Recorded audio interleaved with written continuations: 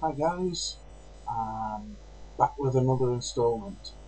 Okay, over the last week I've butted heads with Fusion Chip a couple of times with regards to his feedback to source.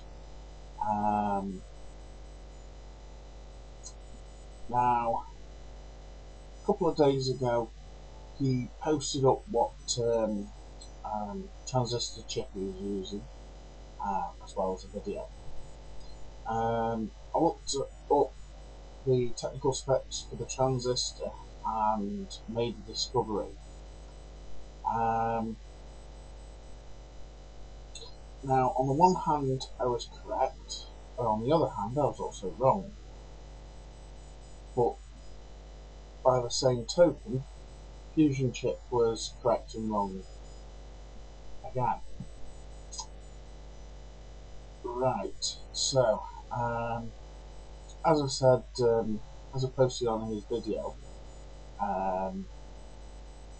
the back EMF from the drive coil is being shorted out. Right. But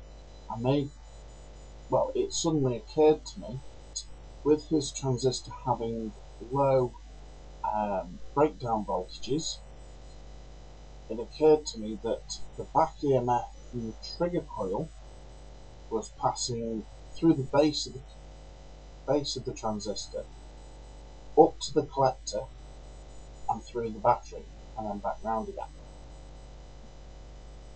As soon as I realised that, I saw the Bedini circuit in a completely different light. Before I was being narrow-minded, short-sighted, whatever you want to call it, in that I was thinking that the back EMF was only coming off the drive coil. Actually, the trigger coil would be doing the same thing again. So, here's a little circuit that I've created. It's a spin-off from the Bedini. However, it has some remarkable features. Not only does it feed back to the source, but you now get two back EMF outputs. Here's the circuit.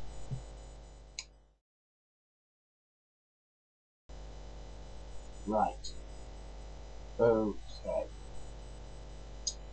Let's explain that. Ignore the diode and the transistor identifications. One should be able to recognise Q1 being transistor, R1 being your variable resistor.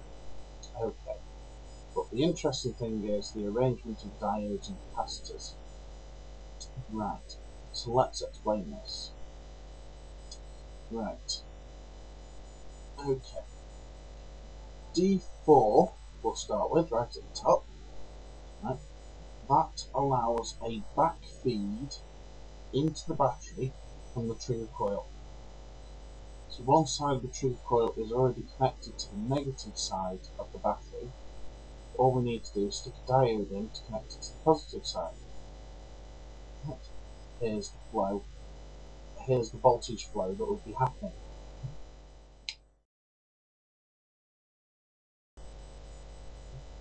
Right, okay.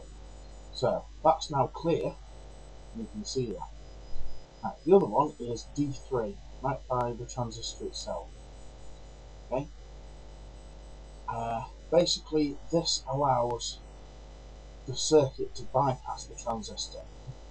Right, normally, it would only bypass the transistor from the emitter to the collector if you'd reached and gone over the breakdown voltage, which on mine is, well, I think most of mine are at least 200 volts. So, that's a lot of voltage being wasted. So instead of that, we'll use a diode to allow it to backflow around the transistor and back to the coil, as shown like this.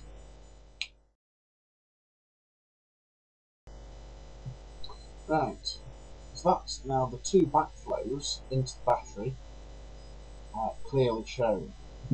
So, in addition to that, you'll notice two capacitors, C1 and C2.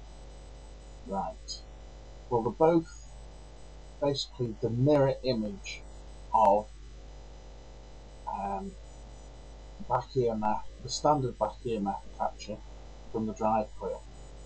So C1D1 is the mirror image electrically of D1C2, which is the standard arrangement for back EMF collection. Now I've just stuck on the diagram two capacitors there. Simple reason being that's actually what I've got on the circuit board. That allows me to capture the voltage and see what's in there. Right. Well, I might as well show you anyway.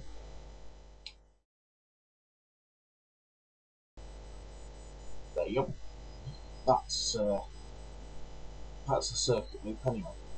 So now I've only done initial experiments on the circuit, and unfortunately I can't really show it you because both multimeters are now flat, so they're on charge, and so is my lead acid that I'm powering them from, unfortunately.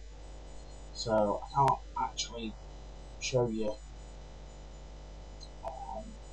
the circuit working. Not that there's very much to see anyway.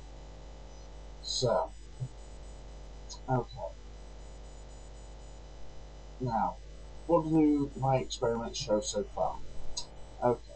Well, the Bedini circuit itself is a very efficient motor, basically, but also has additional properties, which is nice. That's what we like.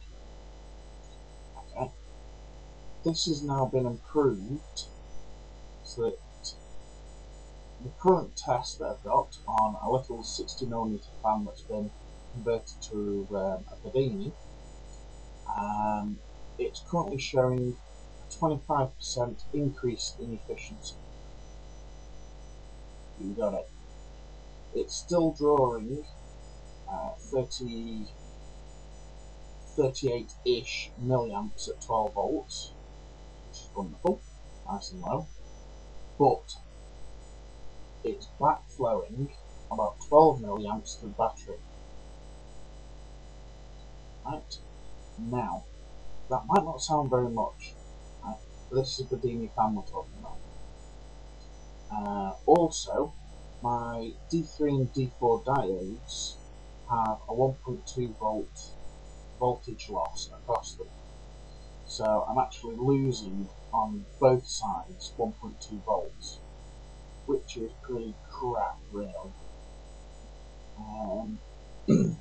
Just for testing, I've used them. Once I've concluded the tests, I may well switch them out for a pair of diodes that I've got for 0.6 volts and see, as a separate test, if that increases the efficiency, which it will do. So, you've got a backflow to the battery. Now, this backflow depends on what sort of a coil setup you've got. You need a bipolar, bifilar system. It will not work on a monopole system. Okay, so if your Bedini wheel just has the north faces pointing out, it won't work as well. You won't get anywhere near the efficiency that I've seen on here. However, if you are using a bipolar, as in north-south, north-south, north-south all the way around the wheel, and a bifilar coil, right, wonderful. You will get a double feedback to the battery and two back EMF outputs, which is pretty impressive improvement to the standard Bedini circuit.